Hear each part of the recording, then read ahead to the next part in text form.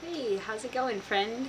My name's Mary Horsman, glad to be with you here, and wanted to share a word image with you because we really think in pictures, so that's how lessons are really learned, if we can get a new kind of image in our mind about what we want.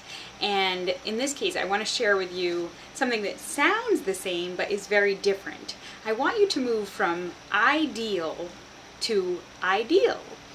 And that would be the first being ideal, 2 words, I am coping, I'm getting by, I'm just roughing it, my circumstances are what they are, and ideal. Well, with a shift in attitude, I want you to embrace the idea that you can achieve your ideal.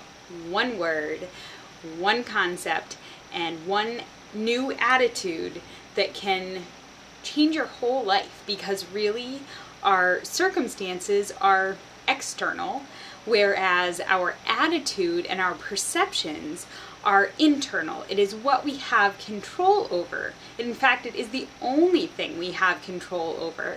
So if we are able to truly embrace and empower ourselves with the fact that we can envision our ideal, we can imagine it, then that means if we can in fact imagine it, we can create it. We can change our circumstances in the world by first creating that vision in our mind. So I want you to move today from ideal to your ideal.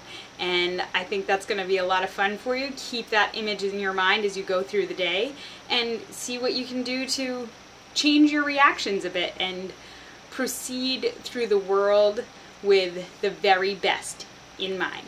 Okay, Mary Horsman, I'll talk to you soon. Thanks.